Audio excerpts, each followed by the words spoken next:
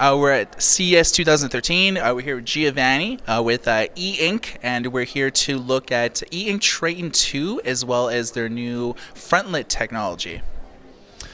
Hi, Michael. Hi. So what we have here today is our new Triton 2 technology.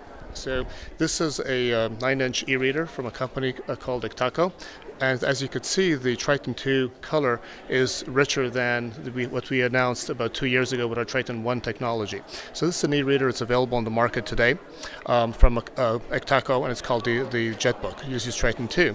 Now, if you want to get into the actual technology of Triton 2, what we've done with Triton 2, in addition to improving the color itself, we actually also have a Front Lite technology, which allows you to basically shine a light over the display surface, and that does a few things. One is it makes the whiters white, the whites whiter, and it also makes the colors richer. And at the same time, it now enables you to actually read when you don't have a lot of ambient lighting. For example, if you're a nighttime reader and color displays. So as you can see with Triton 2 with Front Lite, we have a lot brighter display with a lot brighter colors. And if you want to see them together, here what we have basically Triton 2 with Front Lite and Triton 2 without Front Lite. So if you could see here, this is the Ectaco Jetbook Color 2. So this is the second generation, and it is using e-ink Triton 2. So it's the double twos here, and you can see here it looks very much the same as the original Ectaco Jetbook Color, except you notice that the colors are looking more vibrant than they did look before. And right here, this is a prototype device, so this isn't on the market. This is just proof of concept technology. Right. This is a proof of concept of the display module. Right. Okay, so now that we've seen, the Jetbook Color 2 and e-ink Triton along with Front Lite technology, how exactly does Triton 2 differ from Triton 1? Okay, so for that, I'll just go into this module right here. So what I have here is just the display module itself. So in Triton 2, there's a number of improvements over Triton 1. Starting off with the actual ink layer, we have a bit higher contrast than the ink layer itself, the black and white ink. And in the module, we've had two improvements. One is the Front Lite, as you see over here. It has two connectors, one that controls the lighting, and the second one that actually controls the display. So what this display has is a number of LEDs along one of the sides that illuminate the surface.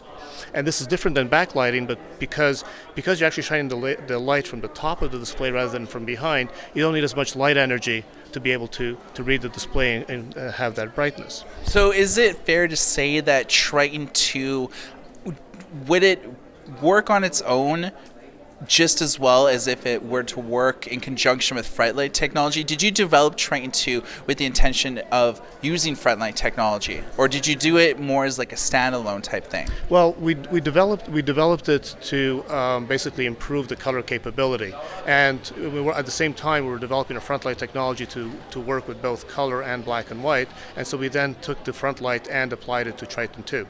Right, so it's pretty exciting to have a new iteration of technology that is supposed to work with Front Lite technology, because that seems to be the huge new thing. Almost everybody's moving that direction.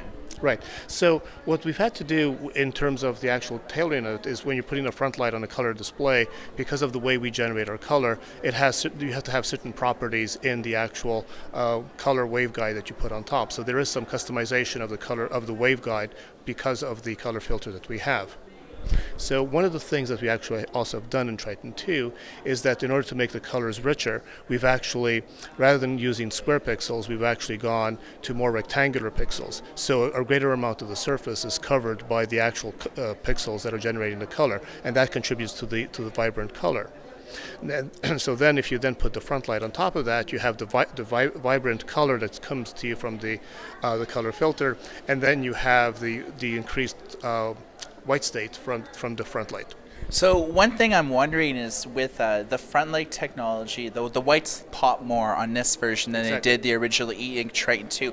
How does that exactly work with the the text being higher contrast, easily readable, more it pops more, and the whites pop more? It works exactly the way our technology has always worked. basically our technology has always gotten brighter as you went outside into the sunlight because the amount of light energy that you had was greater. So by putting a front light on it, because we increased the amount of light energy that is shining on top of the surface compared to the ambient lighting that you have in the room, that's what causes the white to become whiter and the colors to become richer, and increases the contrast of the display at the same time. Now, for manufacturers, hardware vendors, companies that want to get into this technology, is there any? Can you go with the same sort of free-scale processors as companies traditionally go with? You know, you look at a lot of the major companies; it's mainly e-ink screens, free-scale processors. Now, will the same processors be able to give you sort of that robust experience with Triton 2 and with the Front Lite technology? So if you're actually using a color display, you need to go to a processor that is actually capable of rendering your display for color. Because what we're now doing with our color display, the same thing as Triton 1, is we actually are using color pixels, we're actually using an array of white and black pixels behind the color filter to generate the color. So you need to have a controller, a hardware controller that actually understands how to do that.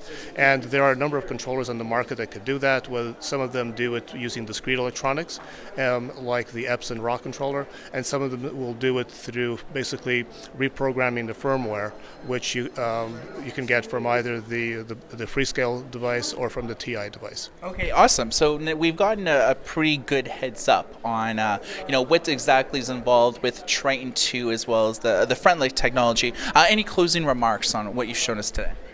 No, I guess we're still very excited with this technology. We're talking to a number of customers, and actually Pocketbook has announced that they will be releasing an 8-inch e-reader with our color front light in the middle of this year. Awesome. So we look forward to that. And again, the Jetbook. The Ectaco Jetbook Color 2 is on the market today, so if you're looking for a follow-up and to immediately take advantage of the second generation e-ink Triton, you can purchase that from Ectaco's main site. And I want to thank you, Giovanni, for taking the time to speak with us. Thank you very much. All right, for Good E-Reader, my name is Michael, CS 2013.